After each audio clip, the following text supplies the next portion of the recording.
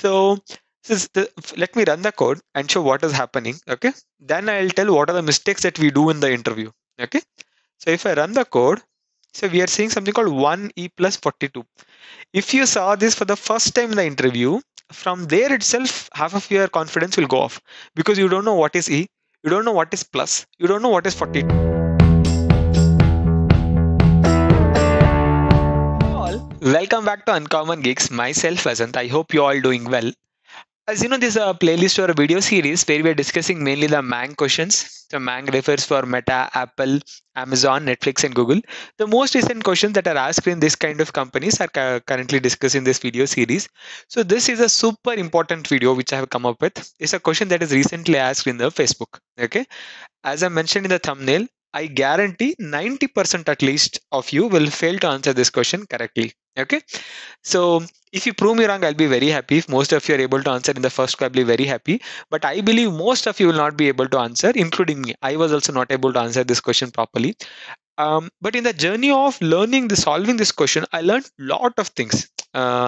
Few things which I already aware, but I got to learn that in very much in depth. So it's a super important question, not just because it is asked in the Facebook, but the amount of thing that involves in the journey. So you have to learn lot of things to write this problem correctly. So this in this video, I'll be discussing the question and what are the sub elements required to answer that question. Okay, I will not discuss the solution I'll discuss in the next video, but do not skip this video. Unless you watch this video till the end, you will not be able to write the solution or you'll not be able to understand the solution that I write in the next video. Okay, so without wasting further time, let's get started. Okay, the question is very simple. Here goes the question.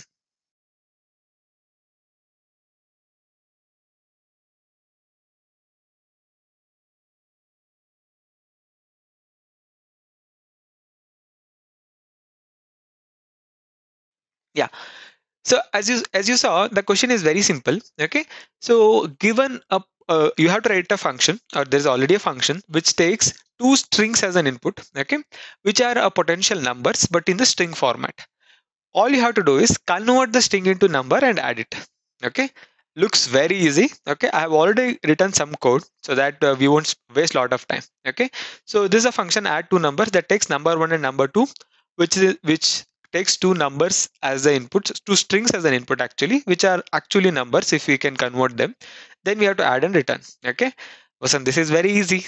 Everyone will be able to write, at least with 1.5 year of experience engineer will also be able to write it. Correct? What is that? We just convert the number into a string into a number, add it and return. Correct? So I also started the approach in a similar way. What I did was I did this. Maybe most of you would also do the same. Okay. So where I did number one plus number two. Okay. This is what I did. So if I run the code, I'm getting 23, which is absolutely right. 22 plus 1 is 23. So as you know, most of you would know, number basically converts a string into a integer. Okay, or the number format. Okay, there is another function called parseInt. So there is a slight difference between parseInt and number, that also I'm going to explain in a while. But basically, I converted number into a string into a number and added it and returned the sum. Okay, if you want, you can make it a two-step process by making number one, number two, sum, and then return it if you are just starting with. But basically, you end up doing the same thing. Okay, now I'll just slightly extend the problem. Okay, and in case this question is asked to you in the interview, don't write a solution like this, especially if you're appearing for the companies like Facebook, Apple, whatever the MAANG companies. Okay, thing is, you have to ask as many questions as possible to the interviewer to make sure you are going in the right path. They expect that. They will not give you all the things. You have to understand the reading between the lines and you have to ask. So number one question. So what is the maximum limit that number one or number two can be? So if you don't ask the question, interviewer will not tell. He thinks you already gauged that in your mind and you're writing the code. So to extend the problem, what I'm doing is, let me just increase the number. Okay. Now guess the output. What will be the output? Okay. So I see now there are two broad category of viewers. One category of viewers are like in a state where you're thinking this is plus one. Let's say it was just 99 plus 100. So whatever this number stands for, that kind of 100, like next number it is going. Okay. I mean, it'll become one here. and remaining these many digits of 0. Some are thinking in this direction. Some got now fully confused. You thought that was the answer, like 1 followed by all the zeros. But now so much of a big number, what will happen? Correct? So these are the two broad category of the people. So I was also one of this. I thought the same thing, like it will become 1 followed by all the zeros. But then again, the doubt is running in my mind. What if such a big number, can it be added in JavaScript or not? Correct. So let me run the code and show what is happening. Okay. Then I'll tell what are the mistakes that we do in the interview. Okay. So if I run the code, so we are seeing something called 1e plus 42. If you saw this for the first time in the interview, from there itself, half of your confidence will go off because you don't know what is E, you don't know what is plus, you don't know what is 42. So half of your confidence is gone as soon as you see this, and you will not be able to write the further solution. So what are the mistakes that I did in this at least till this point in the interview? Number one, I thought I came with a prejudice and I started writing the code, assuming this number will be able to convert any string into a number, correct? Which was wrong. Second, I did not ask the interviewer what is the length of number, what is the maximum length of number, what is the minimum length of number, what if number 1 or number 2 can be empty. In that state, how to do? Let's say I'm not passing this number. In that case, what is the default value? So these are the questions that I did not ask for the interview, so which you have to ask and to make sure so you have all the information required before starting the solution. Okay. Now, let me explain what is happening here. This is a very large number. Nobody, I think most of you, including me also, will not be able to tell what is number, like 9 lakh, 9,000 something. We don't know what is the number. It's very big number. So now here, at least I'll tell you what is E plus 42 stands for. E plus 42 stands for 10 power 42. Okay. So 10 power 42. Okay. So 1 star 10 power 42. Okay. So here doesn't make any difference. Basically 10 power 42 will be 10 power 42 only. That is the big number that we formed from this computation. So JavaScript is not representing that in the number format. Rather it is representing that in a 10 power format. So E refers here that. Okay. First we should know this. Now there are some more very interesting thing that you need to know that I'll explain from the official documentation. Okay. Very first, there is something called max safe integer. Okay, frankly these are the terminologies I also learned when I started solving this problem. Okay, so I want to explain all of these things to you guys first before I start the actual coding. Okay, so max safe number, the number dot max safe number constant represents the maximum safe integer in JavaScript. So what is the maximum number that can be safely represented as number in JavaScript? Okay, so here if you see 2 power 53 minus 1 is the max safe integer. So if you run here, so this is the number, max safe number. So here they have done +1, +2, etc. But even if you don't do, the log basically is printing just the max safe number. If I run, so this is the maximum safe number, 2 power 53 minus 1. So this is the number that can be represented as number in JavaScript. Anything beyond this, correct? Anything beyond this, it will be slightly difficult to represent in the number format. So what they do is they try to represent in some other format, E, F, etc.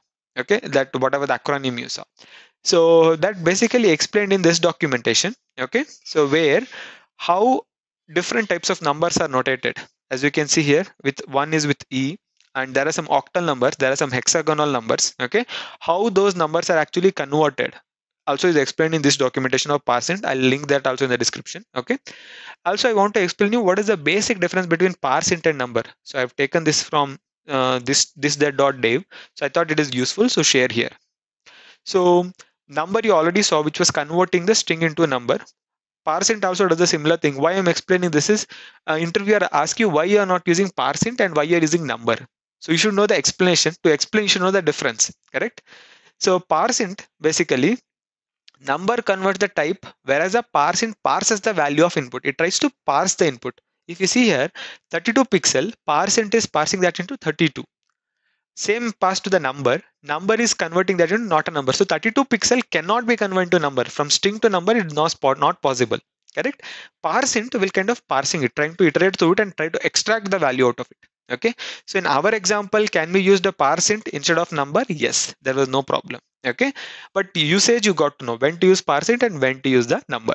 Okay. Now, let me get back to this again, the safe integer. Okay. Now here, there is a for a larger number, consider using a big int. There is something called big int, which is exceeding the max safe integer.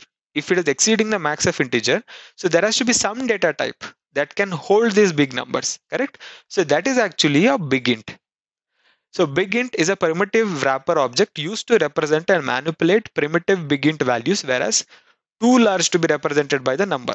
So anything that cannot be represented by number can be represented easily with the help of big int. Okay, so that big int can be used in types in term whenever you're trying to do the computations like this, whatever you're saying, very big numbers. Okay, so to come back here, rather having a number, if you use the big int, okay, big int here also big int, see you got the solution, correct? So getting the solution here, but the problem is interviewer will not be expecting you to use the big int because he knows the big int will give you the solution, correct? But you should be able to write without using the big int. Okay, so now we got to know when to use the big int, correct? And about regarding the solution. One last thing I want to explain is unary plus operator. Okay, this is not related directly to any of the concept I explained, but this is important for the solution that I write in the next video. Okay, and I believe most of you would not know the output for this. Okay, that is the reason I'm explaining this here. So we have a console.log plus a string, unary plus and the string, and few more unary plus per true, false, and hello. If you know the answer to this, please pause the video, mention that in the comment section. I believe most of you will not know the answer to this. Okay. In fact, also did not knew. I ran it. I understood why it is printing so. Okay. So I thought of explaining that as a part of this video. Now, before I run this, in case if you are someone who is preparing seriously for the front-end developer interview, whether it is for MAANG or for any other companies, so JavaScript is one of the core fundamental skill set for the front-end developer interviews. So I have prepared two beautiful series. One contains 20 plus videos with lot of basic questions, normal questions that are asked in the front-end developer interview, and how to solve it. Okay, and what mistakes you generally do, how to tackle it. So that series I'll try to add in the somewhere on the screen, also in the description section. I'm at another series where I explain a lot of custom implementations. This has become very trendy question in the interview where they'll ask you to implement your own implementation for the built-in methods, like write a custom implementation for array.map. So how the map behaves, you have to write a function that behaves in a similar way. So that also try to add in the description, also in the screen. Okay, please watch those two video series. Okay, then come to this MAANG series. The reason why I'm saying MAANG series is kind of an advanced level of interview. Correct? We discuss like quite complicated questions. So after watching those two series, you get a good amount of basic sense so that you can be easily able to track these things. Yeah, understand these things. Without watching those, if you come to this video, I believe most of you would not encounter these questions only in the MAANG interview because they'll ask you basics first. If you can answer the basics, then only they'll ask you advanced. Correct? So learn the basics, then continue with this advanced videos. Okay. Now let me run it and explain the output for each. So for the +1 and the this one empty string is actually 0. Okay, unary operator. +1 and the true is 1. +1, sorry, not +1, just the plus and the false is 0. Plus and the string with the value is not a number. Plus and an empty string is 0 actually. Plus and the hello is not a number. Why these are so?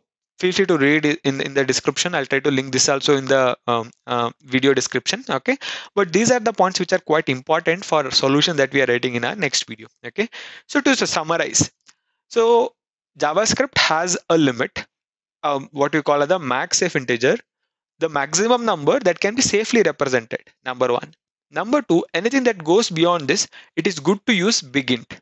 Okay, that is the second part. The third part is when to use number and the brackets and when to use the %. Third point. Fourth point is unary operator with plus, how it gonna behave. So this is something out of the box, not related to the concept, but required for my solution that I explain in the next video. Okay, so that's all about this video. Please watch my next video. Do not skip it, where I'll actually explain you the solution, how to write the code to this problem and solve it efficiently. Okay, so thank you so much for watching. Catch you in the next video. If you are liking the content that I'm making on the YouTube, please do like it. And do not forget to subscribe to Uncommon Geeks. Please share these videos with your friends so that they also get benefited. Okay, I have written a lot of beautiful Medium blogs where I explain these concepts step by step. I link that my Medium blog in the description. Please read those articles and follow me on Medium. And my solution, whatever I'm going to write, I'll also add that my GitHub.